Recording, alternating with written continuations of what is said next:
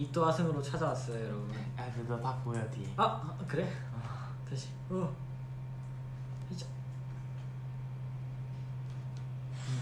보이네. 아 그래 이제 공개를 해볼까? 나는 아직 안 보이지. 아직 안 보여? 아니 아까 보였어. 안 보였어. 보였어. 나 지금 필사적으로. 여러분 저희가 여러분 저희가 오늘 약간 특별하게 하고 싶어서 재밌는 걸로 재밌는 걸 좀 해봤습니다. 이제 스티커를 없애볼까요? 너 이미 다 보여. 괜찮아 나 어차피 아까 기 보였잖아. 자 이제 스티커를 없애볼까? 그래.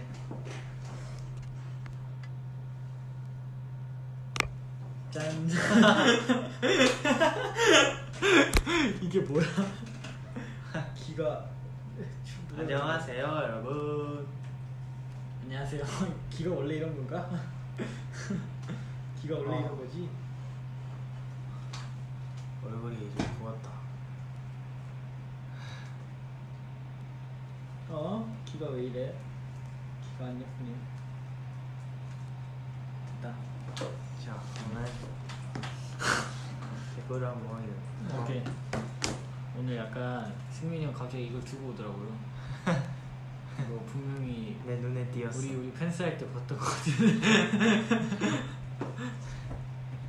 오늘 고등학생 같다 보여. 고등학생? 좋은 거 아니야? 셔츠. 맞아 오늘 셔츠 입었습니다. 노란색 셔츠. 긴 강아지 씨 호랑이 벗어주세요. 형은 강아지잖아. 호랑이야? 오늘은 호랑이. 아기 호랑이네. 호랑이인 척하는 강지랑 토끼인 척하는 아기 사막여우네. 하하하하.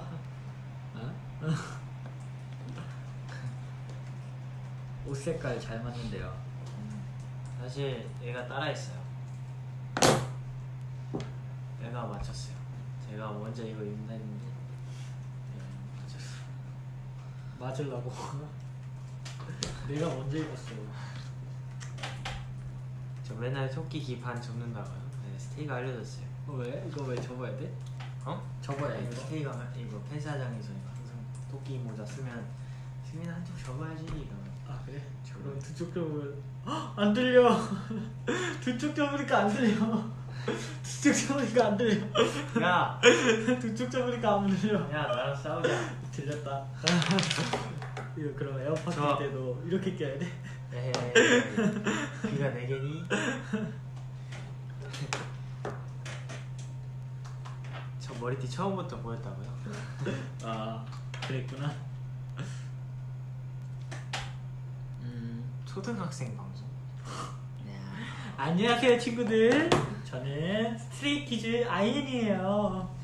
소개해 빨리. 안녕하세요. 하지마. 안녕하세요. 하지마. 투키즈송 스포. 특히즈송 스포? 스포할 게 있나? 스포할 게 있나? 되게 다들 잘 만든 것 같아요 저는. 제 생각은 그렇지 않나요? 진짜 다 개성이. 맞아. 색깔이 뚜렷해. 뭐 하나 뭐 좋다고 할 수 없이 맞아. 이게 다 되게 다양하게 좀 약간 뚜렷해요. 네 그렇게만 알려드릴게요. 저 머리색이요? 저 지금 보라색에서 완전 빠진 색깔. 정인이가 이 색 싫어해요. 염색하래요 빨리 염색해. 이등병 창빈이 봤죠? 아 봤죠. 정말 너무 감동이었어요 저는. 그러니까 창빈이 형이랑 같이 본방사수 했는데 그러니까 나 뒤에서 같이 저녁 먹고 있었거든. 현진이랑 창빈이 형이랑 매니저 형이랑 앞에 테이블에서 먹고 난 소파에 앉아서 먹고 있었던 거야. 1절 막 끝나니까 막 눈물이 막 나오려는 거야. 밥을 눈물이랑 같이 삼켰어. 뭔가 왜 이렇게 민망한 거야. 울 이유는 없었거든. 근데 그냥 뭔가 형이 너무 잘해서 뿌듯했어. 너무 잘했어. 뭔가 감정이 막 확 와서 눈물이랑 밥이랑 같이 삼켰어. 근데 울면 내가 너무 웃길 것 같은 거야. 그래서 참았지. 잘했더라. 나도 팬사 끝나고 어제 봤는데 너무 잘했어. 너무 멋있었어. 멋있었어. 너무 잘했어. 음색이 참 이쁜 것 같아. 랩하다가 갑자기 미성 나오니까 반전이 있는 것 같아. 맞아. 얘들아 긴 팔 안 더워? 이게 그 뭐라 해야 되지? 약간 시원한 재질이어가지고 저는 좀 괜찮아요. 그런 거 덥겠다. 시원한 재질이야? 응. 아이 뭐 하는 거야 이씨. 아이 뭐 하는 거야. 아 청사진 너무 좋아요. 아 청사진 맞아 청사진 네, 떴었죠. 청사진은 또 비하인드가 있는데 청사진 보고 잤어. 제가 눈을 잘 못 떠가지고 저도 햇빛에 정말 개인 거 따는데 눈을 못 떠가지고 참 네. 조금 아쉽게 촬영해 주신 분들이 고생을 많이 하셨습니다. 감독님이 너무 잘해주셔가지고 반사판 그거 할 때마다 제가 눈을 못 떠가지고 다시 한번 감사드린다는 말씀을 드리고 싶습니다. 아유, 눈물이 막 났었어. 그날 날씨가 너무 좋아가지고 와 그렇게 날씨 좋은 날이 없었어. 얘들아 후속곡은 여기까지. 지성이 엉덩이 쿵 직캠 뜬 거 봤죠? 너무 귀여워가지고 오! 앞치마에 걸렸대요. 맞아요. 아 귀여웠어. 지성이 뭐 다친 거 없고 그냥 무대 내려와서도 그냥 자기가 민망하다고 막 엄청 귀여운 행동 했으니까 스테이 걱정 너무 많이 하지 마요. 막 뛰어나왔어요. 아 어떡해 하면서 막 이러면서 뛰어나왔어. 어떡하냐 이러면서. 소다랑 레몬 같아. 레몬 소다. 레몬 소다. 성민이 소다야? 형이 소다야? 그지? 난 레몬? 그렇네. 아 그렇구나. 맞네. 레몬보단 약간 바나나가 더 잘 어울린다. 바나나? 바나나를 마셔봤어. 바나나 먹으면 나한테 바나나? 아 이거 버슬 내기 잘안 들려. 안 들린다고? 귀를 막고 있어가지고. 형이 이거 쓰고 내가 그럼 이거 싫어. 싫어? 욕심쟁이 아니고. 알겠어. 봤어. 바꿔서 쓰자고.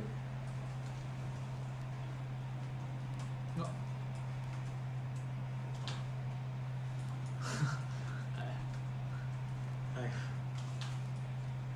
머리가 귀가 이런 은근히 귀가 무겁지. 불편하다. 머리가 또 언제 이렇게 길렀지? 야 올해 생머리를 너무 오랜만에 봐가지고 머리 이렇게 기른지도 몰랐네. 야. 깔맞춤이네 나. 뭐야? 야. 그래. 그래. 그냥 이거 써라. 네, 진짜 안 쓰고 있어. 그래. 야. 야.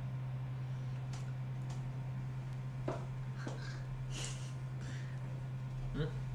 재밌네 이거. 야. 정인이 근육 보여달라고요? 갑자기? 안돼. 전 근육 없어요 여러분. 네, 완전 말랑말랑하다고요. 말랑말랑 지금 무슨 우룩부룩합니다. 맨날 집에서 운동하고. 나는 그러진 않아. 그거 보면서 막. 나는 더 심한 편이지. 창민이 형이 더 심하지. 창민이 형. 야, 등 넓어졌냐? 말. 팔 봐. 예. 맞아 맨날. 딱 이제 자려고 딱 들어가는데 얘나 형 턱걸이 좀 도와줘. 어제. 나한테 도와달라 했었어. 그래? 형한테 냈어?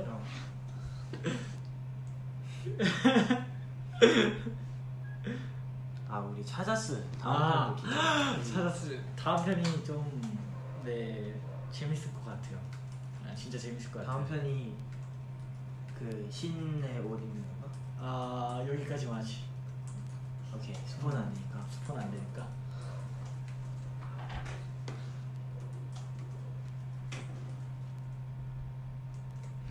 이렇게 팔등신. 찬이 이시네.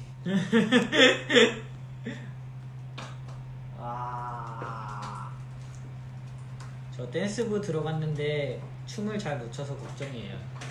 자, 형도 댄스부였잖아. 열심히 조언 한번 해줘. 내가 춤을? 그냥 취미로 즐겁게 하시면 돼요 진짜. 재밌게 뭐든지 재밌게 하면 돼요. 저도 여기 처음 들었을 때 춤 되게 못 췄거든요. 지금도 뭐 잘 추진 않지만 즐기다 보면 잘 되실 거예요. 이건 뭘까?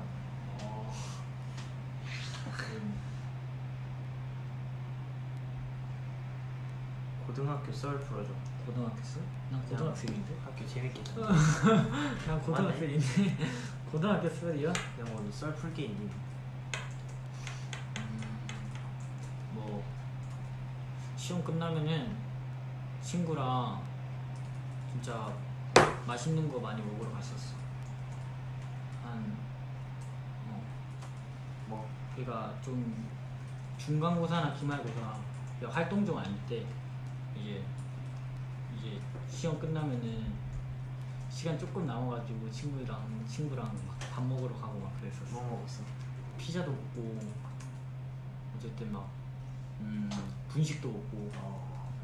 학교 앞에 분식집 많아? 아니 학교 앞에는 없는데 이제 그 버스 타고 가면 있거든. 근데 지금 없어졌는데 분식도 먹고 막 컵밥도 먹고. 학교 앞에 진짜 학교 앞에 분식집이 없었어. 컵밥이랑 컵라면 딱 두 개 딱 시켜서 호로록 먹고 좋았는데.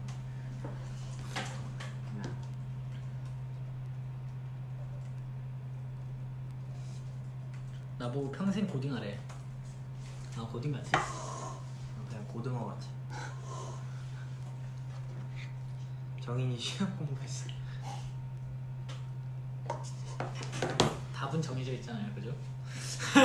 답은 정해져 있잖아요, 그죠? 네, 여기까지만 할게요. 오늘 둘이 뭐 했어잉? 오늘 뭐 했냐? 연습했죠. 한 게 많구나. 오늘 뭔가 연습한 게 많았던 것 같아. 오늘 보컬 레슨 받고 저는 연습했습니다. 네. 저 비밀이에요. 왜요? 저 비밀이에요. 왜요? 뭐래? 저 비밀이에요. 그래. 사실 저희 모두 다 비밀입니다.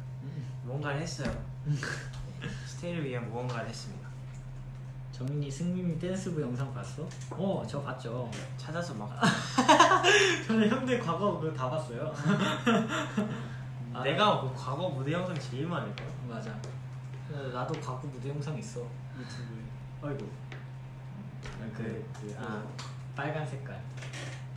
아닌데. 그 선글라스 끼고 막 연기하는 거 아니야? 그것도 있고 그것도 있고 노래하는 영상도 있고 막 그래. 그 사랑비였나? 그것도 있고 만화 되게 뭔가 나도 모르는데 어쨌든 나 봤어. 잘 추던데? 야, 이렇게 생각보다 놀랬어. 잘 추던데? 재밌었지. 되게 근데 그때는 약간 되게 즐기는 게 보이더라. 지금도 즐기긴 하는데 그때도 약간 즐겨하는 게 보이더라. 재밌었어. 나는 그런 거 절대 안 했거든. 왜냐면 친구들이 나보고 춤 못 춘다 했거든. 그래서 나 춤이나 안 맞나 보다 이러면서 춤을 절대 안 췄는데 여기 와서 탁 춤 추고. 그런 사람이 지금은 그러니까 친구들이 뭐라 했냐면은 니는 진짜 대단하다. 춤이 어떻게 그렇게 많이 늘었냐. 왜냐면은 친구가 내가 춤추는 거 봤거든. 친구가 보면서 한숨 쉬고 막 그랬거든. 니는 어떻게 춤을 이렇게 못 추냐 이러면서. 떨어졌어.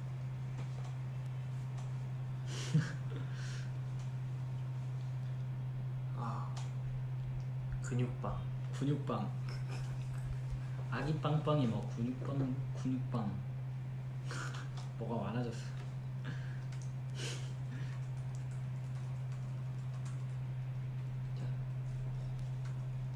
이상한 짓 많이 하냐고. 이거 좀 맞아야 돼.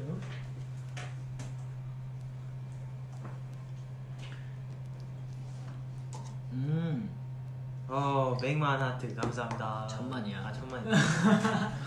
100만 원이 너무 요새 노래 천만이고. 됐다고. 감사합니다. 그래도 1000만 원 너무 좋아. 영통 팬사 처음 해봤는데 어땠어? 아니 이게 되게 진짜 한 분 한 분 길게 얘기해드리고 싶잖아. 맞아. 그게 이렇게 실제로 이렇게 보는 게 실제로 대면 팬사도 좋았는데 영통 팬사도 재밌긴 했어. 색달랐어. 되게 색달랐어. 이제 빨리 한시라도 빨리 스테이를 만나고 싶은 그런 마음뿐이었어. 정말 그게 큰 것 같아. 나는 산업대 우리 스테이 없는 게 가장 조금 맞아 좀 허전한 것 같긴 해. 그래도 있다 생각하고 열심히 하고 있어요. 뭔가 빨리 수정 받고 땀 닦고 올라가야 할 것만 같은데 스테이가 없으니까 무슨하게 맞아. 아휴, 춤이랑 공부 중 뭐로 갈지 고민이야. 두 마리 토끼를 다 잡으시는 건 어떻습니까? 그게 쉽지가 않아. 쉽진 않지. 맞아. 나도 그랬지만 쉽지 않더라고. 근데 뭐 진짜 뭔가 했을 때 되게 행복하거나 후회가 없다면 두 개 중에 아무거나 선택해도 좋지 않을까요? 맞아. 진짜. 정말 후회 없으면은 뭐 춤을 선택해도 되고 공부를 선택해도 되고. 저는 뭐 지금 이걸 선택한 거에 대해서 후회는 없습니다. 진짜 후회 없어요.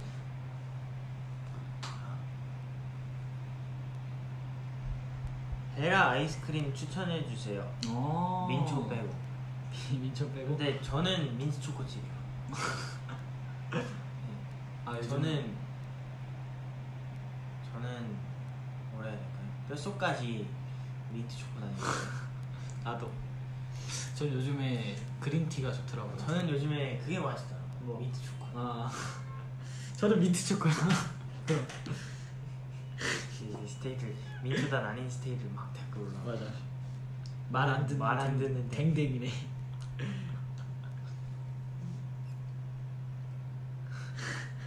아니 이렇게 댓글이. 김승민. 정이나 김승민한테 호랑이 머리띠. 맞아. 승민아 왜 자꾸 무대에서 창빈이 웃기는 거야? 나 봤어. 아니 그게 야 내가 먼저 하는 게 아니라 형이 먼저 보고 웃는데 형이 되게 머쓱하게 웃는단 말이야. 맞아.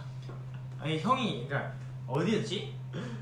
엠카부터 그 정에서만 들어갈 때. 아니 그때부터 나 보고 웃는데 아니 그러니까 형이 먼저 시작했단 말이야. 근데 스테이들이 다 아마 내가 먼저 이러고 있는 거라. 형이 먼저 만들어가 새롭게 할 때 막 히히 이러고 웃는단 말이야. 그래? 근데 형이 먼저 시작한 건데 그걸 내가 막 그랬구나.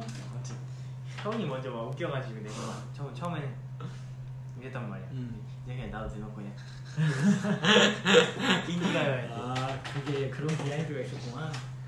재밌어. 그때만 해 기대돼. 정빈이 형이 날 보고 웃어줄까.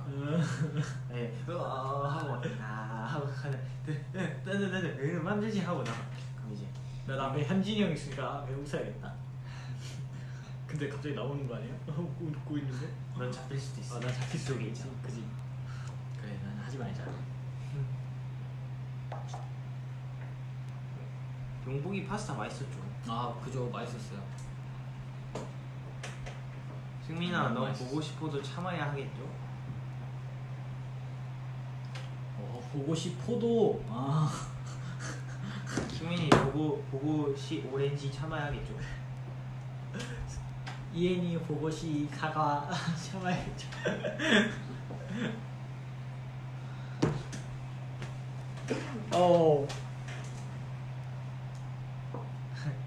제발 일어나서 과제하라고 혼내줘. 지금 무기력 100이야. 과제하세요.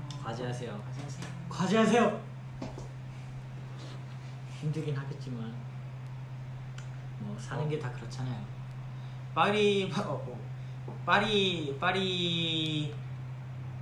파리바게 땡빵 추천해주세요. 저는 그 빵 중에 아주 맛있는 빵이 있습니다. 아기빵이라고 있습니다. 그래서 아기빵 달라고 하면 아기빵 줄 거예요.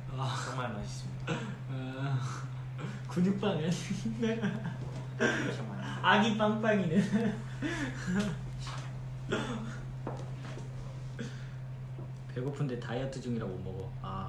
그만 말이죠. 정말 너무 잘 알죠. 피자를 참을 때 내 발끝에 있는 신경까지 몸에서 제발 나트륨을 넣어주세요 이러더라고. 어제 제가 그 뭐지? 영통 팬싸가 늦게 끝났잖아. 그때가 한 9시 정도였단 말이야. 난 진짜 안 먹으려 했거든. 너무 배고픈 거야. 밥을 먹었어. 너무 이제 그 밥을 먹고 살찌잖아. 살찌면 안 되는데 자기가 눌러서 운동하러 갈 거야. 맞아. 네. 진짜 이해됩니다. 다이어트 힘든 거 진짜 힘들어요. 네, 진짜 모든 신경이 막 맞아. 괴롭혀요 저희가. 네. 너 먹어 임마 이러면서 막 이제 배에서 막, 너 먹어야 돼 임마 이러면서. 아니면 지금 비 오는데 승민 정인님 비 오는 날 좋아해요. 가끔은 좋은데 가끔은 싫어요. 그냥 나 가끔은 좋은데 가끔은 싫어. 네. 집에 있을 때 뭔가 비 오는 거 좋거든. 나가야 되는데 비 온다. 그건 너무 싫어. 그지. 뭔가 특히 야외 촬영하다가 비 오면은 맞아. 진짜 그 뭐지? 우리가 진짜 우리 데뷔했을 때만 해도 우리 항상 어디 나가서 할 때마다 비가 왔어. 맞아. 우리 진짜 맨날 용띠가 4마리가 있으니까 비를 몰고 다니는 진짜. 이번에 찾았을 그 트램폴린 위에서 촬영할 때도 맞아. 우리 갑자기 소나기 와가지고 갑자기 저희 쪽에 있는 거기에 소나기 와가지고 그 카메라 감독님들 촬영 다 막 맞아. 잠깐 용기시고 중단하고 그랬었어. 30분인가? 비 맞으면서 뛰어나가면서 또 용띠가 용이 4마리요 하면서 막 우박 맞아. 우박 그게 언제지? IMU 때. 맞아. 우리 중요한 그 우박 그때 아니야. 우리 미로 때야. 미로 때. 그때 미니 팬 미팅 때. 맞아. 우리 진짜 중요한 스케줄이 있을 때마다 항상 비가 왔어. 맞아. 얘나 요즘 왜 이렇게 스키즈 서바이벌 때 얼굴 같아? 너무 애기 같아. 그래? 사랑아 정인해. 그래? 서바이벌 때 얼굴 같아?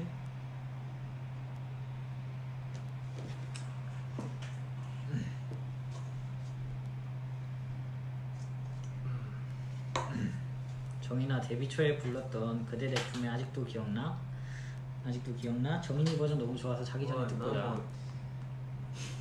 그 노래 위에서 잠자지 않냐? 그대 내 품에 위에서 들으면서 자지 않아? 뭐래? 그 노래 정말 좋은데 기회가 된다면 한번 제대로 해보겠습니다. 맞아. 많은 스테이들이 원하고 있잖아. 그래? 나 정인이 생머리가 너무 좋아. 생머리? 그러면 다음에 이 사전 녹화할 때 내가 한번 스키지기한테 얘기해볼게. 우리 스테이가 정인이 생머리 좋아하니까 메이크업만 받고 내가 이렇게 뭐 안돼. 나 머리 숱이 많아서 머리가 그냥 요렇게 될 거야. 이렇게 한 번 움직일 때마다. 오늘 종강하셨다고 축하드립니다. 축하해요. 만약 일반 대학생이라면 승민이랑 정인이는 무슨 과 갈 것 같아? 저는 사과요. 어떡해. 나 그럼 모아가. 좋았어. 천재지. 저 머리 카키인가? 아니요 이거 약간 갈색빛 나는 보라색 아니면서도 보라색 아니면서도 갈색도 아니면서도 핑크색 아니면서도 막 그래요. 네, 아주 요상한 색깔입니다. 고3인데 공부하라 해줘. 계속 스키즈만 본다. 공부. 양정이 공부해. 너도 고3이잖아. 너도 고3이야 임마.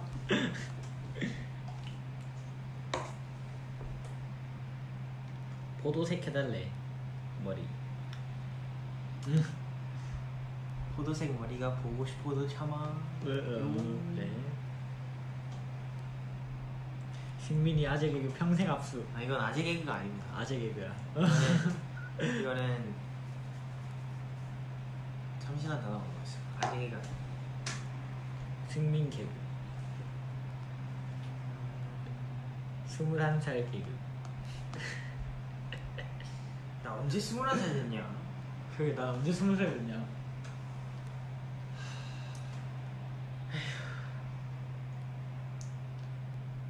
아직 18살 같은데 마음은 장난이야.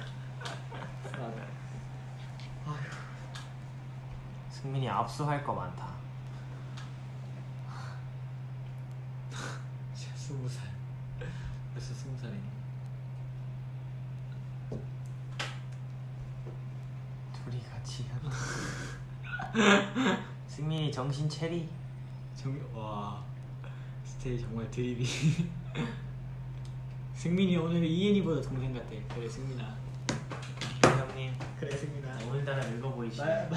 뭐? 말 좀 잘 듣자. 어? 어떡하냐. 나이도 앞서해. 영원히 10대이고 싶었는데. 영원히 나랑 꿈꾸고 싶다. 그 노래 뭐였더라? 그 뭐야? 소녀시대 선배님 거야. 사랑해 널 이 느낌 이대로. 아야 너 그거 봤어? 뭐? 파맛 텍스토코. 내가 난 못 먹을 것 같아. 한번 먹어보고 싶어서. 나는 여러 후기들을 찾아보는데 난 아닌 것 같아. 좋은 반응들은 아니었던 것 같아. 나는 아니야. 여러분 그리고 저 콘케이스 꾸미기 했어요. 맞아, 저도 폰케이스에 빵을 붙였어요. 그냥 아기빵이거든요. 저 강아지 입에 치즈 넣어줬어요. 치즈.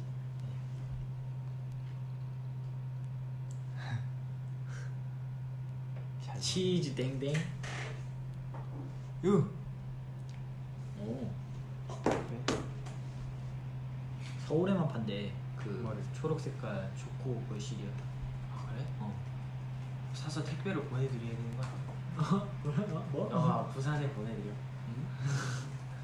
우리 동생도 안 좋아할 거야. 치즈 땡땡. 치즈 좋아해요? 치즈 좋죠. 난 치즈 진짜 사랑해요. 치즈 정말 좋죠. 치즈 너무 사랑해요. 치즈볼 정말 좋아합니다.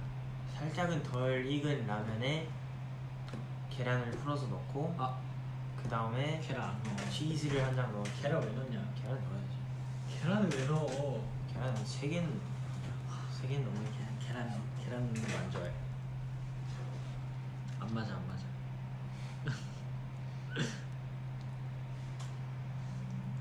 너 제일 좋아하는 라면 뭐였지? 안성탕면이야. 왜냐면은 할머니가 맨날 그걸로 라면 해주셨거든. 너무 맛있어가지고. 면 불어야 맛있대.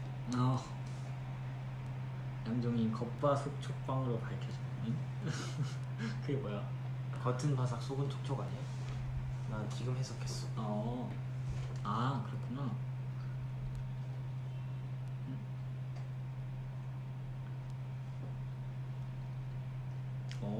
잠깐만. 현진이 사이코 직캠 봤어? 정인이가 현진이 몸이 야하다고 말했던 게 이해가 가더라. 그죠? 그 뭔 느낌인지 알겠죠? 뭔가 그래요. 여기까지 하죠.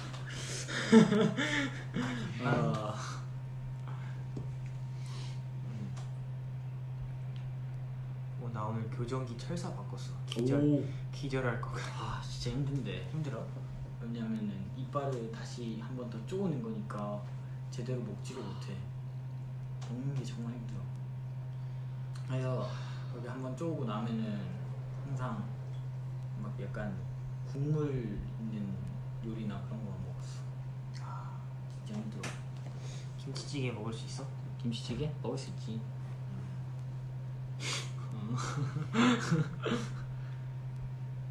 교정기 뺐어요. 오! 축하해요. 유지장치 잘해야 돼요. 교정기 드디어 막바지라는 것이. 와, 그때가 제일 설렜는데. 난 교정기 빼러 갔을 때가 제일 설렜던 것 같아. 승민이도 근육 댕댕이야? 아니에요. 괜찮아, 형은 이쁜 어깨를 가지고 있으니까. 야.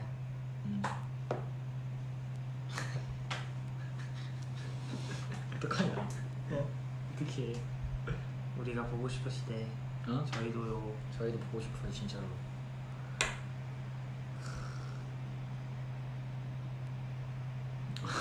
승민이 실수를 그만히 피우세요. 그러게, 형이 시스루를 있다니. 그러니까 나 정말 신기했어. 나도 뮤비 때 보고. 나도 인기가 가보니까 나한테 내 눈을 의심했어. 인기가요 가보니까 저에게 시술을 리뷰해 주시더라고요. 괜찮아요. 그래도 여러분 그 여기 안 보이게 벨트도 하고 그다음에 여기도 고정을 딱 했으니까 괜찮아. 이번 주 난 다 민소매였어.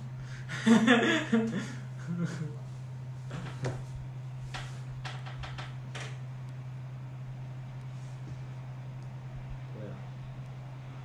오.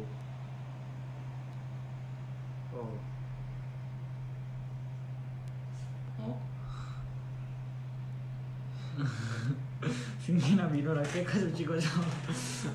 힘들 것 같아요. 어려워요. 어려워요. 저도 어려워요. 딱 셀카 이렇게 딱 찍으러 가면 리노의 웃긴 표정만. 맨날 이렇게 뭐 그래서 저도 이상한데 뭐. 저도 그러면 따라서 웃긴 표정을 합니다.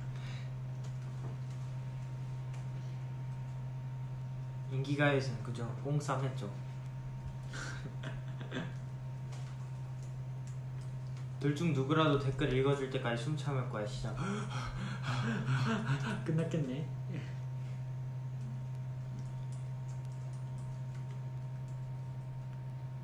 민소매 입는 거 너무 좋대.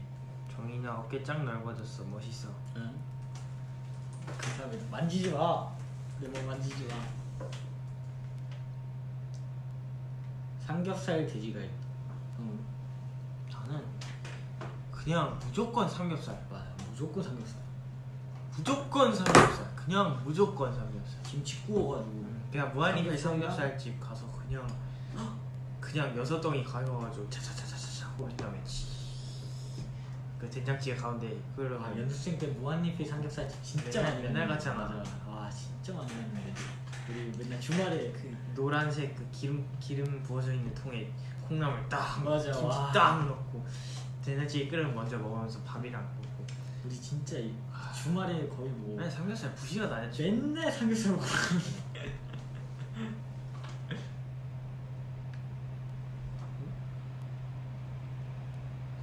승민 오빠 머리 다시 포도색 할 건가요? 비밀이에요. 비밀. 앨범에서 좋아하는 노래 뭐예요? 형 뭐야? 뭐예요? 나? 나 너무 많아.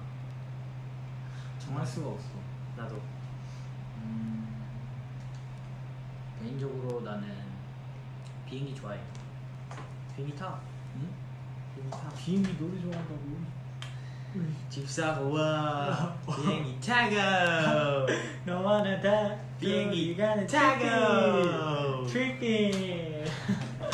너무 귀여워. 그때 진짜 그때 비행기 녹음할 때 진짜 재밌게 했는데 그 디렉 해주시는 분이 맞아 너무 재밌으셔가지고 너무 잘해주시고 스웩. 여기 좀 재밌게 하시면 될 것 같아요. 네. 비행기 타고 너와는 끝났다. 이거는 아이엔이 살렸다 이러면서.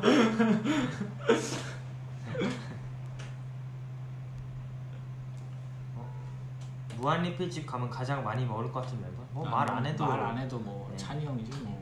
그냥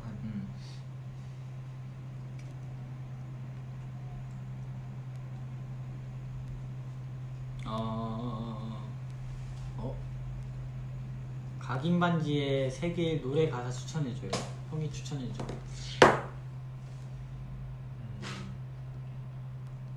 그거 어때? 정사진의 나의 이름 바래. 그거 생각하고 있었어. 그거 아니면 잘하고 있어. 둘 중에 하나 생각하고 있어. 그것도 나쁘겠다. 아니면 약간 리노 형도 한번 생각을 해봤거든. 올라타올라. 얼마 그 형이 뭐 적은 거 있었는데 가장 마음에 드는 가사 이렇게 해가지고. 이게 우리 탕탕. 아니 그거 말고 뭐 있었는데. 그 놀부처럼 놀래. 맞아. 놀부처럼 놀래. 거기 각인 반지 그거 생긴 진짜 웃기겠다. 진지하게 공서체로 딱 써져 있는 거 봤는데 보니까 놀부처럼 놀래. 쉽지 않아.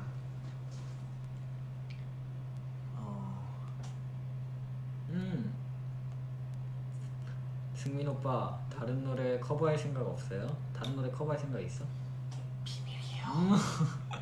비밀이 많네 아주. 응? 비밀이 많아.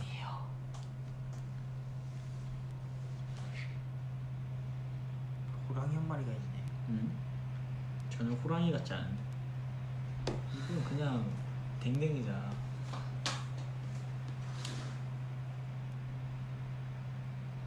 JYP 오디션 팁 가르쳐달래요. 있는 그대로를 보여주세요. 맞아요. 자연스러운 모습을 보여주시면 돼요. 뭐 숨기려 하면 안 돼요. 네, 저 정말 오디션 때 춤춰달라고 했는데 춤을 아는 게 없어가지고 막 박수치고 제가 아는 춤 모든 걸 다 췄었어요. 네, 막 개다리 춤도 추고. 그걸 보시는 분들은 어떤 미래를 그리셨을까? 그러니까 너의 미래가 그려졌어. 나 정말 뽑힐 줄 몰랐어. 다 비밀이래. 그냥 김 비밀해. 김 비밀. 스테이 삐졌어. 김 시크릿.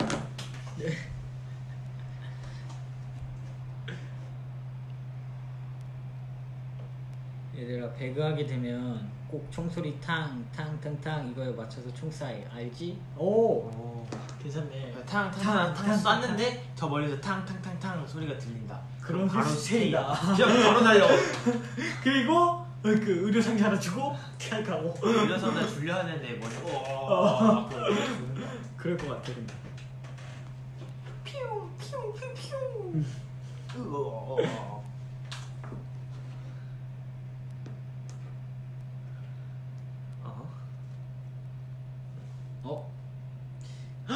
맞아. 이거 근데 얘기해도 되나? 해도 돼. 해도 돼? 네? 응. 그 공식 그거 떴어? 우리 음원은 안 떴는데 그니까 그거 드라마는 나갔어. 그지? 자 드라마 봤거든요. 네, OST 저희가 네. 아주 또 이번에 참여하게 됐죠. 전 여기까지만 얘기할게요. 네. 노래가 굉장히 좋아요. 여기까지만 얘기해야겠다. 근데 그거 노래 진짜 좋아. 맞아. 진짜 말도 안 돼. 노래 너무 좋아. 응? 신메뉴 1억 뷰 공약? 1억 뷰? 우리 5천만이야. 맞아. 많이 안 돼. 좀 놀라웠어. 정말 스테이는 지금 위로보다 높은 거야. 이거. 최단 시간 아니냐? 맞아. 최단 시간이. 너무 많이 관심 가져주셔가지고 기분이 너무 좋아. 감사합니다. 우리 스테이도 너무 좋아하고 너무 기분이 좋아. 행복해.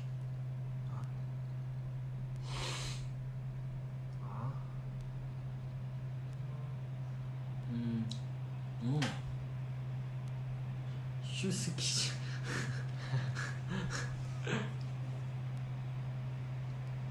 마린룩 볼 수 있나요? 비밀이에요. 나도 모자 쓸까?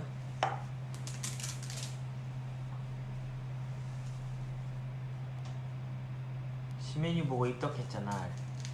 진짜요? 리얼 중독성 갑이야. 맞아. 엄청난 마라탕이지. 마라탕이래. 마라맛이지. 이거 기가 왜 이래 이거? 기를 왜 다 구겨놨냐? 야. 그래. 그랬구나.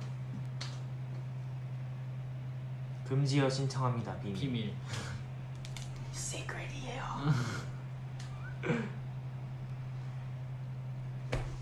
정인 오빠 책 읽는 거 좋아요? 라는 댓글을 봤습니다. 그는 아직도 독후감을 쓰지 않았습니다. 당연하지. 독후감 안 쓸 거야. 제가 예전엔 책 읽었는데 요즘에 책을 또 안 읽고 있어요. 나중에 형 무덤에 올려놓고 가라. 예전엔 책 읽었는데 요즘엔 또 안 읽고 있네요. 다시 한번 읽어볼게요.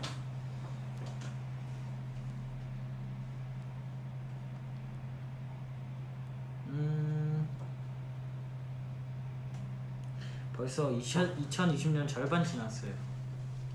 절반? 재밌네. 재밌어. Seungmin, can you be my boyfriend for 3 seconds? 1, 2, 3, bye bye. bye bye.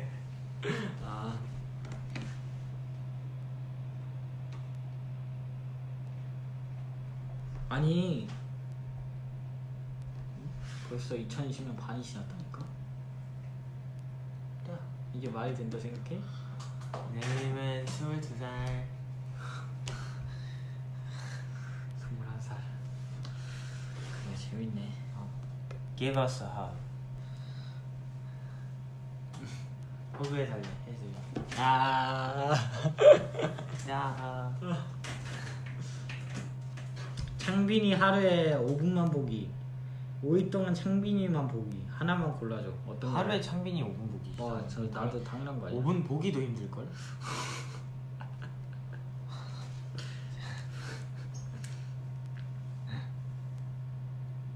요즘 좋아하는 음식 뭐예요? 요즘 좋아하는 음식 뭐야?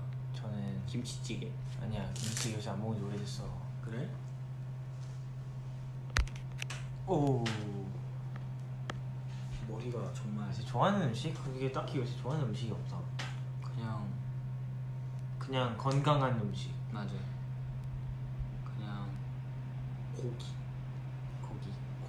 아, 근데 오랜만에 그 무한리필 삼겹살집 가보고 싶긴 하다. 나도 너무 가고 싶어. 안 간지 너무 오래됐다. 진짜 오래됐어. 진짜 너무 가고 싶어. 나 우리 자주 가던데 안 간지 진짜 오래된 거야. 1년 넘어. 아니, 진짜 솔직히 1년 넘은 거 같아. 1년 넘었어? 우리 그치? 예전에 데뷔하고 나서 다 같이 휴가 받아가지고 팬뜬가 그때 한 번 가고 볼링장 갔다가 삼겹살 먹으러 갔잖아. 그때 이후로 한 번도 안 갔어. 아, 근데 진짜 오래됐다. 거기 안 간지. 정말 이렇게 같이 늙어가는 거지. 맞아요. 스테이랑 같이 성장하면서 얼마나 좋아요. 같이 이렇게 흘러가는 시간을 의미있게 보내면서 멋있게 늙어가는 거지. 그치. 정인이 복근 보여줄 때까지 숨 참을래. 스테이가 자꾸 날 벗기려고 내 몸을 제 몸을 소중해야 안 돼요. They went bowling and ate samgyeopsal. 뭐라고? 볼링 치고 삼겹살 먹으러 갔대. 아 진짜? Can 정인 be mine at least 1 second? 1초 동안 남자친구? 너가 스테이 거를 해달래. 오케이. 1. 안녕.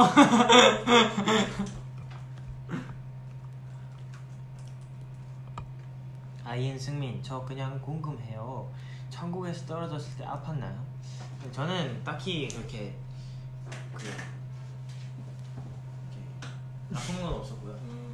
그냥 무난하게 떨어지고 집까지 걸어갔어요. 뻔뻔하네. 걸어갔어. 나는 뭐 이제 천국에서 낙법을 배워가지고 낙법으로 탁 떨어졌지. 그래서 여기 옥상에 이렇게 굴러 떨어진 거야? 네, 내가 낙법을 다 제대로 배워가지고. 아니, 나는 사실 그때 그렇게 됐어.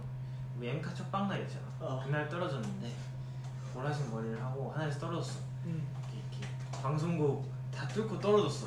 그랬더니 갑자기 무대 위에 이렇게 탁탁 튀었어. 멋있다. 앞에 스테이가 없어서 스테이 직접 보지 못했어.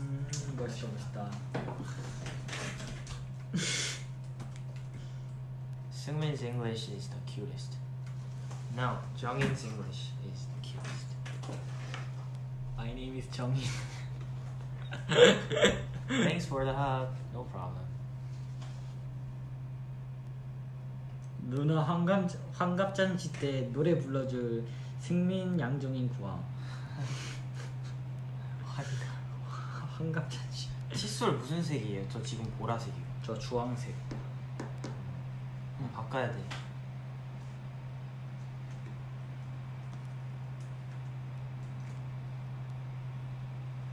댓글 너무 빨리 올라가.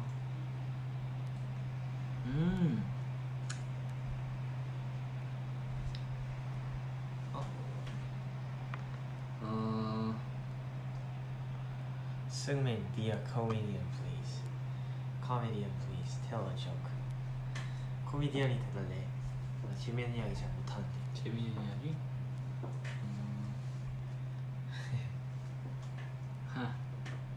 예예야. 뭐라고? 예예야. 뭐라고?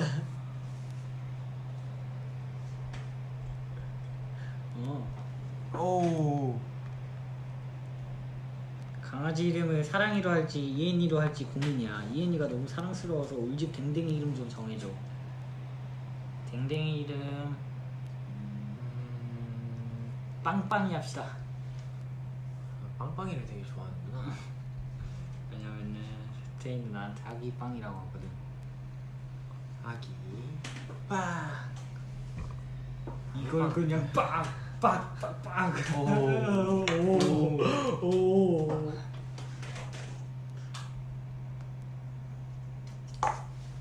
승민 강지가 호랑이인 척하네. 아, 네, 아, 네, 아, 그래.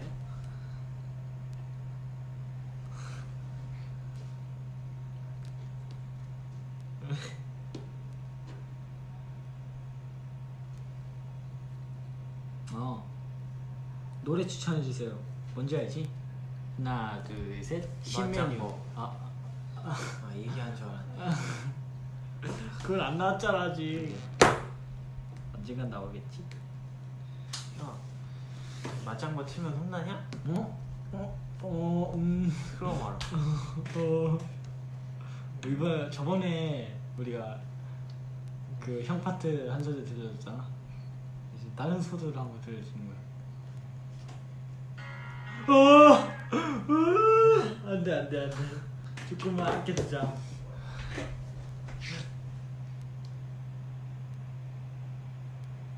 되게 신나 보인다. 찐으로 신났어. 틀어줘. 가진 거 다 내놔. 아니 안 혼나. 누나가 대신 혼날게. 안 돼요. 스테이 혼나게 할 수 없지. 누나 혼나게 할 수 없어. 왜 너희만 들어? 오늘 숙소 가면서 맞장구 좀 듣고 가요. 나도 오랜만에 들어야겠다. 어휴. 맞장구. 감시만 난다고요? 기다려봐요. 너가 원하는 초수를 얘기해봐. 딱 2초만. 3초 틀 3초. 1분. 딱 1분 맞추네. 이거 깜짝이야. 깜짝이야. 나 진짜 놀랐어. 깜짝이야.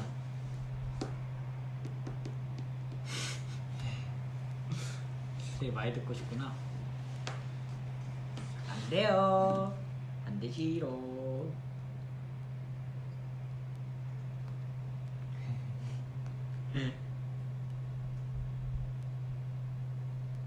더 줘. 야, 나 시켜줘. 명예 스키즈. 나도 맞장구 들을래. 안 돼요. 근데 정말 마이 유니버스는 정말 좋은 노래인 것 같아. 띵곡이죠. 완전 띵곡인 것 같아. 뭔가 약간 마음이 이런 느낌? 재밌었지. 맞아, 진짜 재밌었어. 정말 그거 가사 쓰면서 너무 재밌었어. 부를 때마다 너무너무 재밌었어요. 맞아, 너무 재밌었어 진짜로. 물론 콘서트 다시 하고 싶다. 진짜. 위고 와우 맞장구 코인 탑승합니다. 마이 짱리버스 너무 웃긴 것 같아. 맞아. 그거 처음 들었을 때 너무 웃겼어. 스테이 느낌. 마이 짱리버스.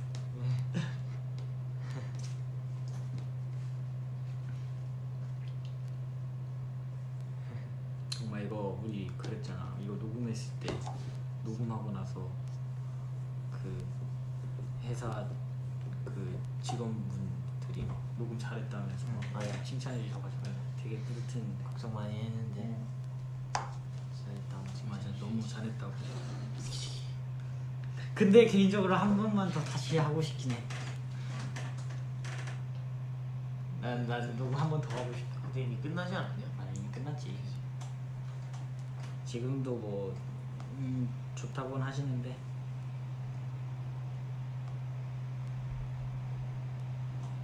음원 내주세요. 제와 피.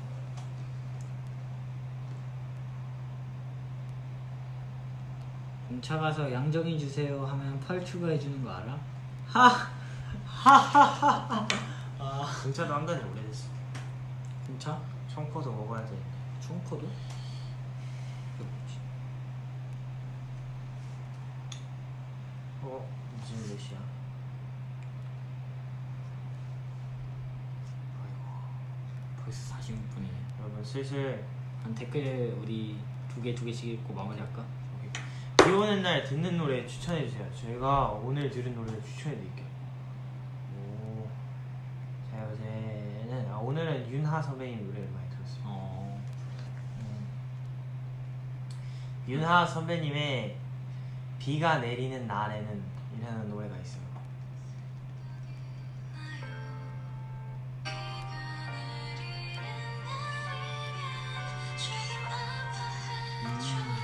좋네. 후렴구 다들 아시죠?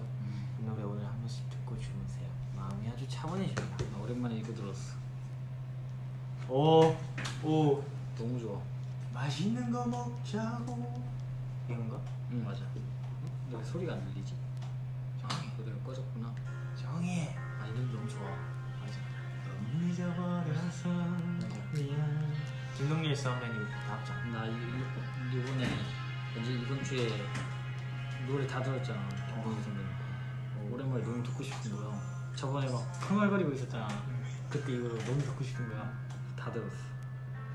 아 근데 나는 이것도 좋지만 이 노래가 정말 좋은 것 같아. 아 이거 너무 이제 이거 너무 좋은 것 같아. 아이유 선배님이랑 내가 뭔가 판타지 동화에 들어온 느낌.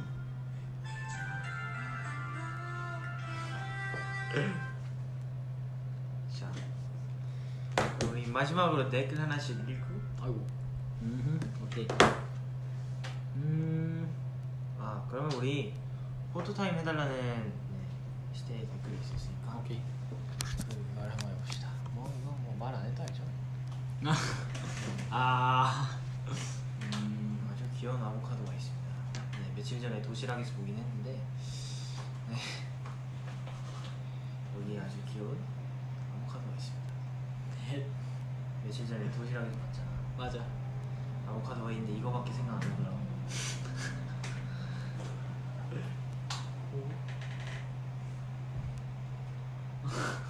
여러분 그리고 제가 하고 싶은 말이 있는데 정말 일일이 신명히 하세요. 탕탕탕탕탕탕탕 정말 신며 드세요 여러분. 아이고 CD가 왜 나오니? 시리도 스며들었네.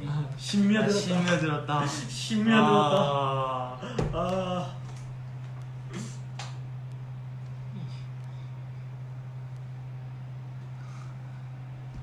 이 삼탕이다. 탕탕탕탕. 자 그럼 마지막으로 너가 하나만 더 읽고 그래.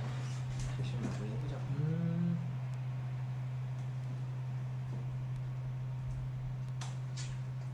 얘나 승민이 형한테 승민아 멍 해줘. 승민아 멍. 멍. 요새 진짜 1일 3멍 하는 거야. 일단 숙소 들어가면 또 상빈이 형 승민이 왔어? 망 이래서 이럴 거야. 진짜 1일 최소 1일 1멍은 한다. 1일 1멍. 쉽지 않아. 오케이. 자 이제 마무리 해봅시다. 오케이. 자 이제 마무리 해보자고. 어떻게 마무리할까? 그냥 마무리 정해봐. 너무 똑똑하니까.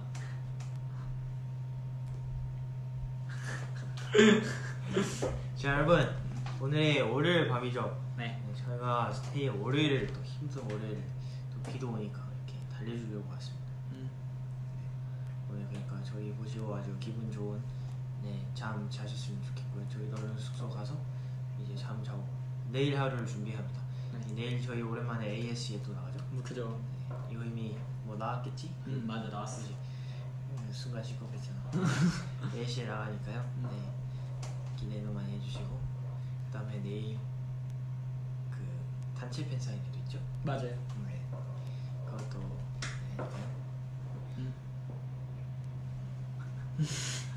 저희는 이만 가보겠습니다. 다들 안녕히 주무세요. 안녕히 주무세요. 또 와서 안녕. 세 번째지. 맞아.